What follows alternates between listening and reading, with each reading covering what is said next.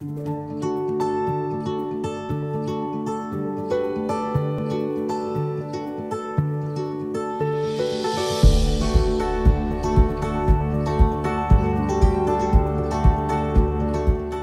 reputation for Smiley Monroe in relation to customer satisfaction, the breakdowns, the machines going out on time, it's imperative that we meet what our customers need. They know that we're going to give them the best, and that's why they keep coming back to us. So that's why we try to avoid and give as many solutions, as many best possible delivery dates.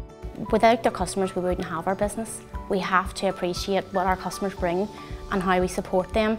As a business, that's what we aim to achieve. As a family, that's what we aim to achieve within the team here in sales.